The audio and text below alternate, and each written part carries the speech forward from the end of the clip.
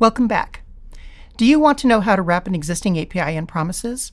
How about running multiple promises at the same time? I'm Sarah Clark, and it's time to master promises. Remember what a promise does. It wraps asynchronous code so you can use it more easily. It needs to wrap both callback-based and event-based code. So, with that requirement in mind, let's look at an example. We're going to write a custom function that wraps XML HTTP request in a promise. We'll call this function XHR.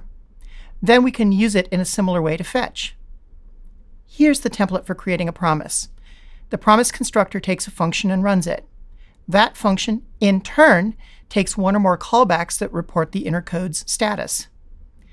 In this example, our function has two callbacks named resolve and reject. When the asynchronous function completes, you can call one of these to communicate the result. We can start our XHR function by creating a new promise and setting up the inner function. You may remember how this API works. We need to create a request object, attach some event listeners, then populate and send the request. Notice that we've highlighted the load event handler. We need to add this code to mark the promise as resolved. When the load completes, we can resolve the promise and pass the result. Any function registered with .then will receive this result. What about error handling?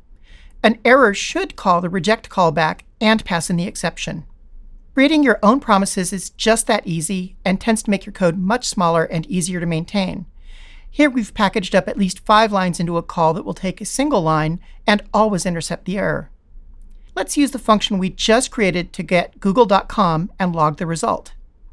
We can use the same function with async and await. Even though this acts like fetch, it doesn't return the same data structures. Instead, this returns the raw value as a string. We can parse it using the JSON class. Exception handling is easy using the catch keyword. Or, if you use async and await, a try-catch block. Most developers use the catch keyword or a try-catch block to handle errors, but I also want to show you another approach that you might see. We have been using .then with a single function. This gets the value of the previous promise. But you can pass 2 functions to .then, one when the promise succeeds and one when it fails. So if you see 2 values, now you know the second is an error handler. So far, we're processing things one at a time, fetching single files. What if you wanted to do something in parallel? After all, the browser normally loads multiple files at the same time, so why shouldn't you? There are 2 methods that take an array of promises and run them in parallel, promise.all and promise.race. Let's take these one at a time. Promise.all takes an array of promises and resolves when all of them resolve or rejects if any of them reject. How will you know which one rejected? You have to go through the promises in the original list and see which one did. Note that even if an input promise rejects, causing promise.all to reject, the remaining promises still run and the results will be discarded.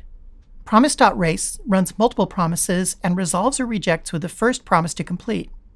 Unfortunately, one promise might reject while the other one resolves, making this a slightly treacherous call. If you want to practice this, try the Promises Code Lab. It will take you through all the techniques in this video. I hope you enjoy working with promises. They're a great tool for simplifying asynchronous code and making your apps more robust. Stay tuned for more on building progressive web apps, and I'll see you soon.